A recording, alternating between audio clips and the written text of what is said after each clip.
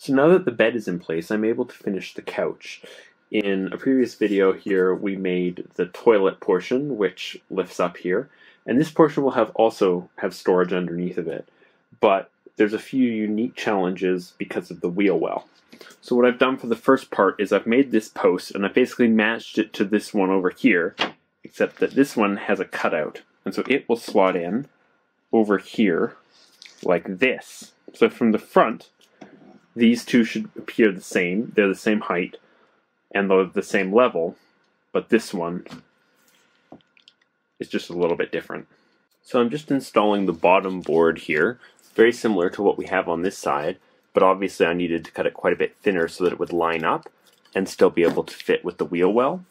And I cut it a little bit too thin, so I've just put these spacers here to help get them the proper distance so that the edge of this flooring here actually gets covered up. Okay, so that board's installed. It was a little bit tricky because obviously I could screw straight through here into the wheel well, but I want to put as few holes in that as possible, and then you'll see them, and that will not be consistent with the rest of the framing here. So instead what I did was I nailed down into these pieces of wood here on an angle, and then there's some wood glue in here as well. Now this isn't really going to go anywhere, and it's going to have stuff kind of on top of it, so hopefully that's enough. The vertical support post is in as well, and that's been made even with the front and then also the front of this part of the bench as well. You can see here that this is also shimmed in place and then nailed from the side, this time into the post for the bed. I've added two more framing pieces.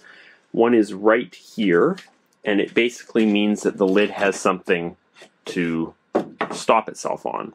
That is not, because this one's being used entirely for this one here, this is pushed back a little bit so that there'll only be one framing member that's visible from the front. The paneling will basically go right up against here, but the lid can stop on it.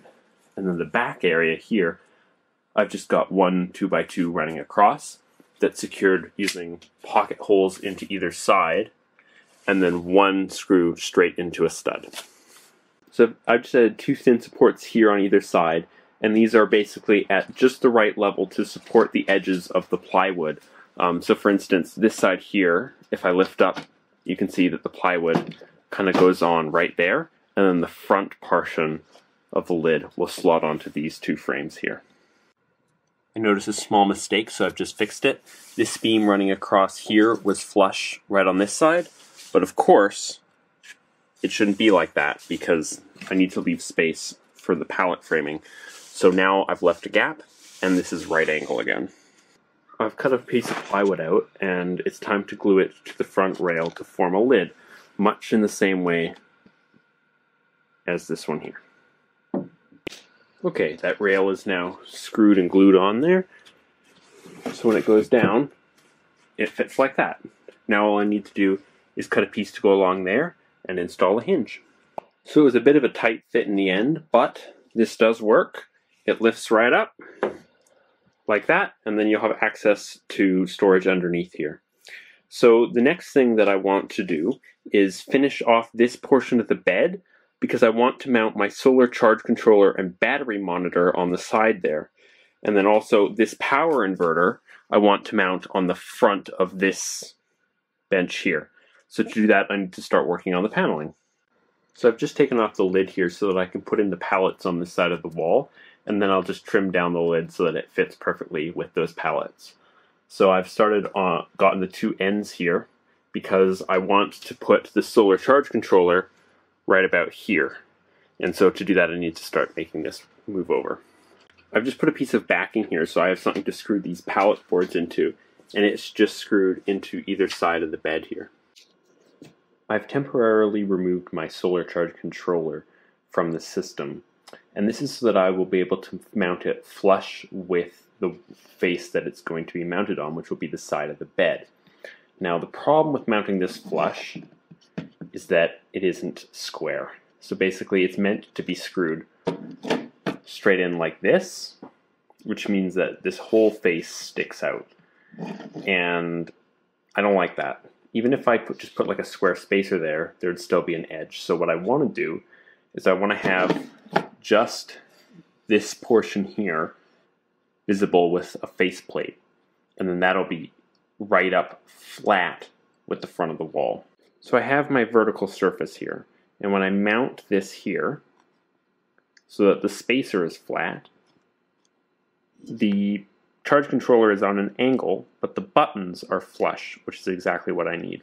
Okay, so here are those spacing blocks, and I've just drilled a few pilot holes so that I can mount the solar charge controller to it. Okay, so I've just screwed it in from the back there. So from the front, this is what it looks like. Nothing on this controller is square, so there's still a little bit of a gap there, but that shouldn't matter. I had to trim this down a little bit, but I've got it mounted the way I want it. So you can see how this top bit here is flush with these boards. That's exactly the plan. And basically, it's just screwed very lightly in on this side to the back of one of those pallets. Okay, so I've added another board in there on the other side of the charge controller to sort of sandwich it in there and give it a proper connection. It might look a little funny with these boards going up so high, but they will be trimmed down once they're all in place. Okay, so I've hooked up the cables to the charge controller. You can see that we're receiving solar and that the battery is connected. And then I drilled a little hole through this beam so that I can set my battery monitor right above this area of the display. I've put a bevel on this board here so that when it comes in and meets up with the charge controller, it can kind of cut off that bottom portion there and make it a little bit nicer looking, I think. So what I'm going to be doing with this part here is these two boards here will not be glued in because I want to be able to remove them in case any of these ever fall out or there's any problems with these wiring or I need to change it. I don't want to have to fight to take these boards off in order to basically just fix a little problem there. Okay, so I've got the second board in there, and the ones going up at the top are very simple because they're just a flat joint. Okay, all of the boards are in, and I have to say that this is one of the most frustrating things that I've worked on in the van. Just notching things around those two electronic components and making sure that everything fit was just such a pain. I definitely did everything in the wrong order with this project. I should have waited to do the lid, and I should have moved in like one direction with the pallets.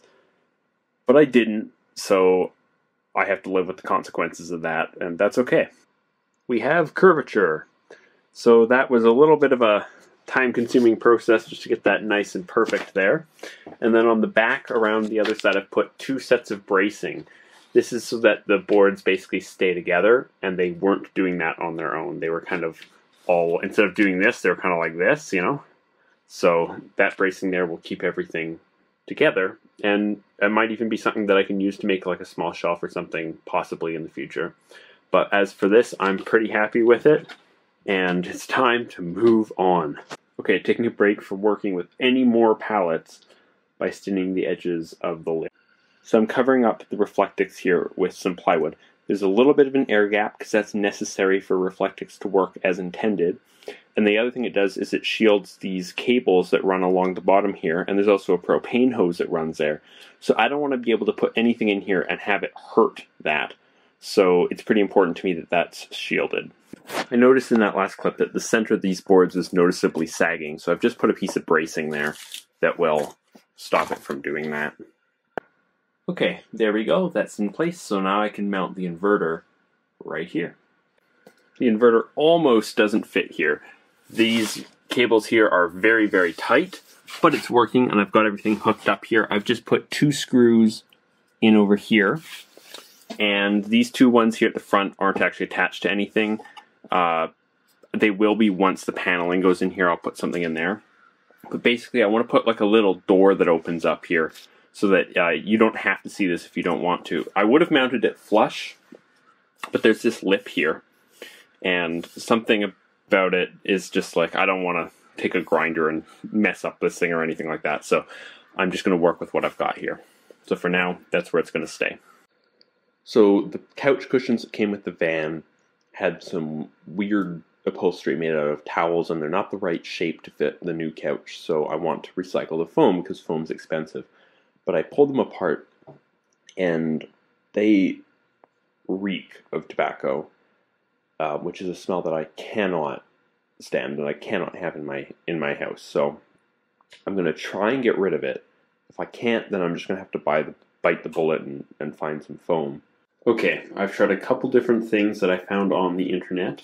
I tried baking soda, I tried leaving it out in the sun, I tried a pet spray, I tried coffee grounds, a number of different things. None of them worked. So I've gone and I've bought this odor mute product, and I filled my bathtub with a little bit of water down at the bottom here, and we're going to mix this in and soak it, basically soak the foam in this. And if this doesn't work, I'm throwing out the foam. Today I went and picked up 2 pieces of foam. I wanted to get, 2 solid pieces, but they wanted over $100 for that, and I don't want to pay $100 for foam cushions.